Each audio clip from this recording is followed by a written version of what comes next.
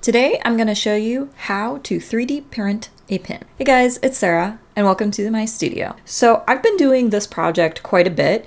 I love making these. They are 3D printed pins in sort of the enamel style. They're obviously not metal. This is a cheap alternative that can be made at home, but I really like creating these. And I've done a number of shorts showing me doing the UV resin coating on it, and people seem to kind of like those. And I had a subscriber ask me, hey, how do you make these? Have you done a long form video of it? So I thought this week I would show you guys how I would create these enamel pins, from starting with a simple design, making some adjustments in Illustrator, then taking it over to Shaper, and then eventually coloring it and printing it in Bambu Studio. Then I do a final finish with UV resin, as well as applying the pin back, obviously. Now for this design, you are going to need a 3D printer that can handle doing multiple colors. Basically, you'll need an AMS unit. In the case that I'm going to do, you're actually going to need 2 AMS units because that enables me to print a design in 8 colors. And I thought, if I'm going to show you guys how to do it, I may as well show you guys how to do it with as many colors as I can do. But enough chit chat. Let me show you how this process works.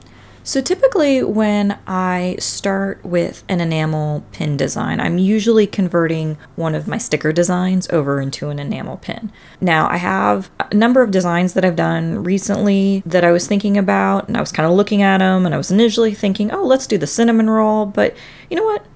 Let's do the taco. Let's turn the taco into an enamel pin. So this is the sticker design that I've created originally. And what I need to do is just kind of get it ready for converting it into a CAD file. Now, this design is a little more complicated than what I usually do because I actually want to try and bring in some of the different colors that I've got for the lettuce and the tomato.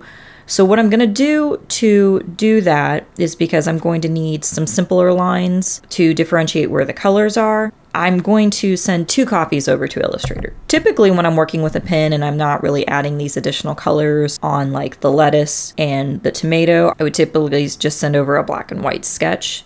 And to do that, I would usually just kind of turn off all of the colors, and so that you would just get this. And this would convert to a CAD file very easily.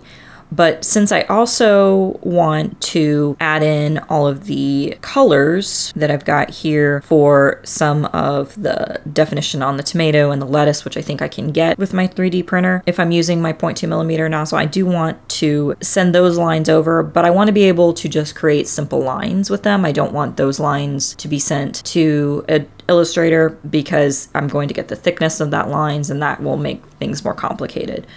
So what I really am just going to do is I'm going to eliminate the texture a little bit and then clean up any additional lines that I feel like might be too much. For instance, like taking out the additional highlights that I don't need, just to simplify things. So what I'll do is I will duplicate the group. That way I always have an extra copy. And then I will just go in and pretty much just kind of erase anything that I really don't need. This is what I'm going to take over into Adobe Illustrator. These are the lines that I want to be able to see when I'm going to do my tracing, just to make life easy.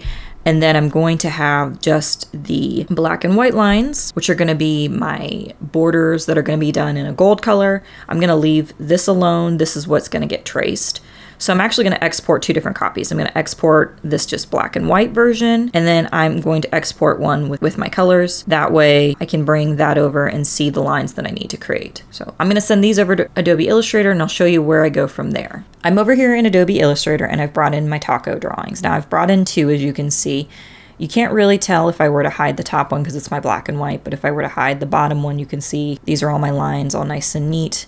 And then I've got this one underneath. This one is really just to help me trace my lines. In fact, I'm actually going to set the opacity for this one down quite a bit, just enough so that I can see it and make sort of my trace lines. And I'm going to work with this one instead. So this is my black and white, and what I'm going to do is I'm going to image trace. And this came over pretty nicely. I've got nice, smooth, clean lines. I like how this turned out. And then I am going to expand it. And I've got everything I need. And then I'm also going to go Object, Path, Simplify. I actually think I like the original. And it's not changing it out too many in terms of points. 120 versus 108 points I don't think is very much. So there really aren't too many issues with the auto tracing. So this is my path that I'm going to use, again, for creating the cat. And I want this all to be filled in, essentially, to make my borders. So what it will actually end up looking like, if I take my group here and I flip them, it's creating these lines here. That's what's being traced and sent over to my CAD software.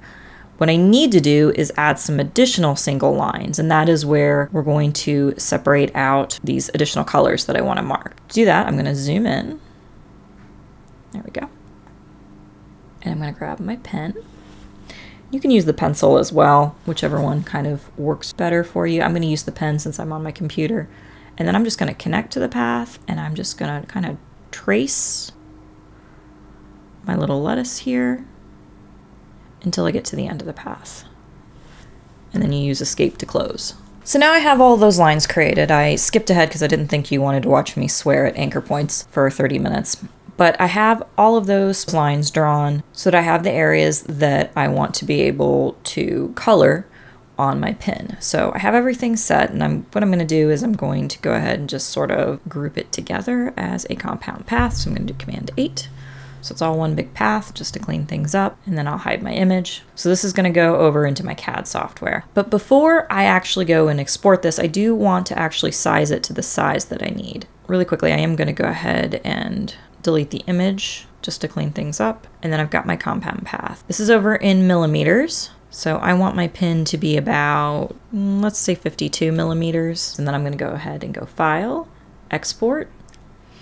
I'm going to save it as a DXF, and I'm going to save it as a taco pin, replace a previous version that I did. And all of your default settings should be okay. So I'll click OK.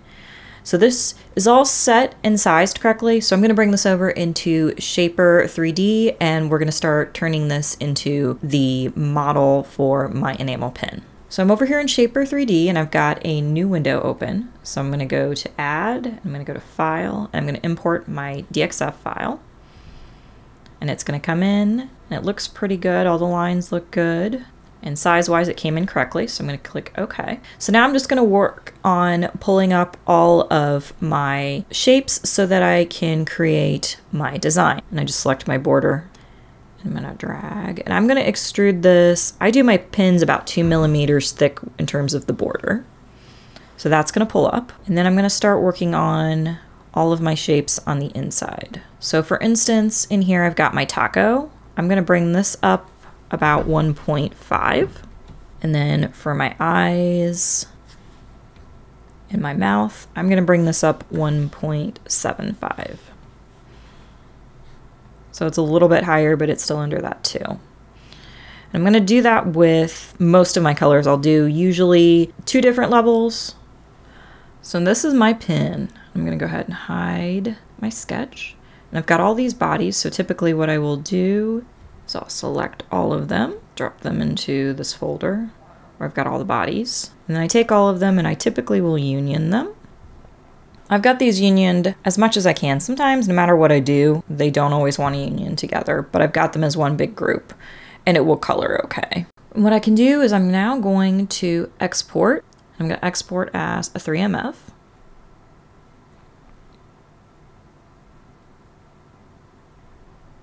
And now I'm going to take this over into Shaper 3D and get it colored and set up for printing. Now, when I bring it over, obviously we had, multiple bodies. And to make the print a little easier and a little bit quicker, I do want to take my shape and just go ahead and mesh Boolean. And it says it's unable to perform it, but it actually successfully did it. So I do all of that. That kind of takes care of any merging issues that I might have had over in Shaper. And now I am ready to paint my model. Typically, I paint my model, honestly, just using the fill method. I've got all of my colors loaded, and I just start going and I just start clicking where I want my colors to go.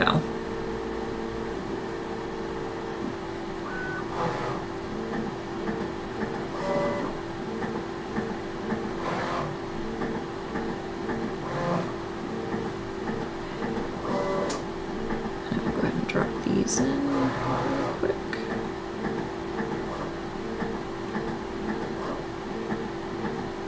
Occasionally, sometimes sections will split apart a little bit there, but for the most part, everything's pretty much just kind of an easy fill paint method.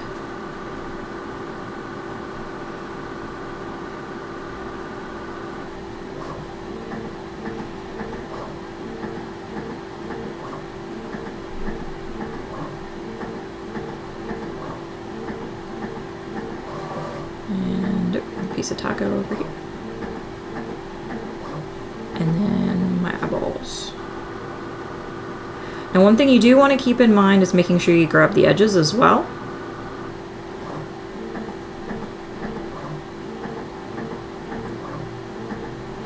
So make sure you're looking at your model from all different angles.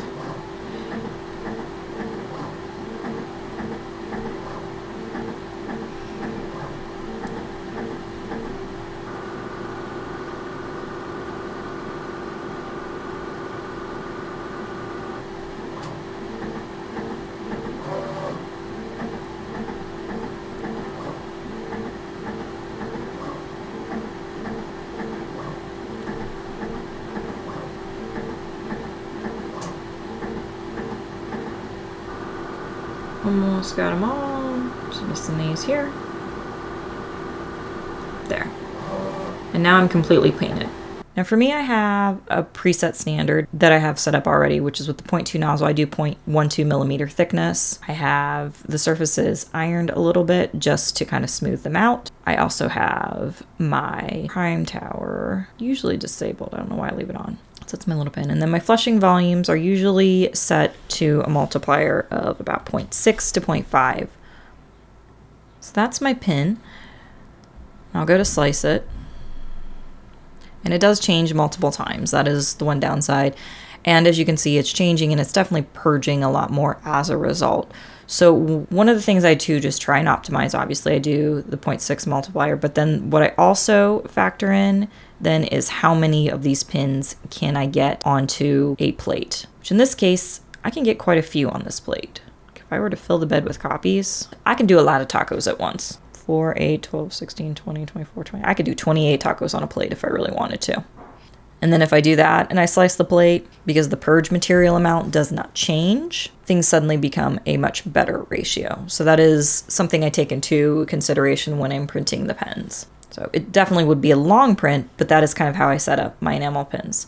I'm not really wanting to do that many right now, but I do typically clone and do about 9 or so to a plate. So it's about a 6.5 hour print. So that's kind of how I set up the pins. So I'm going to send these to print and I'll show you how they look once they come out. And then the next step, which is finishing up the pins by coating them with resin and attaching a pin back.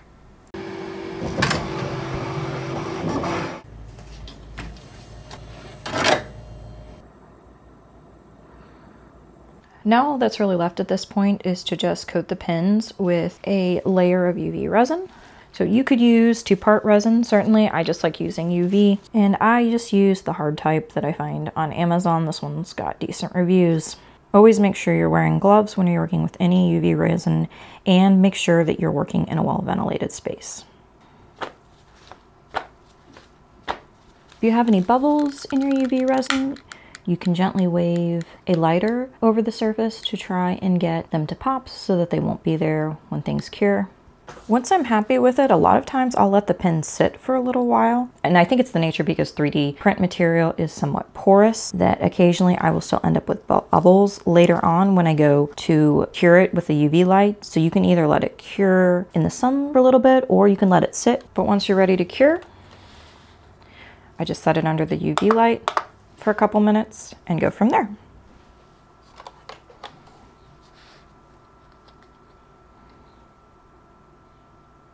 All that's left to do is put a back on it. I've tried various glues, but honestly, I just keep coming back to standard super glue. I've tried various things. I definitely don't recommend Epoxy 6000. There is some clear Gorilla Glue that I also use with 3D prints that works pretty well. The super glue seems to work the best with the pin backs. If I'm going to have a pin back fail, it's more likely because the pin backing comes off rather than the actual pin itself. And that is how I make my 3D printed enamel pens.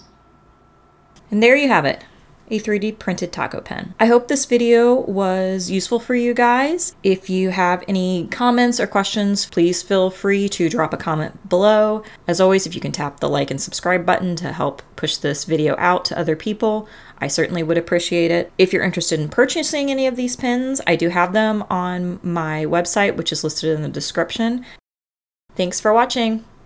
Bye.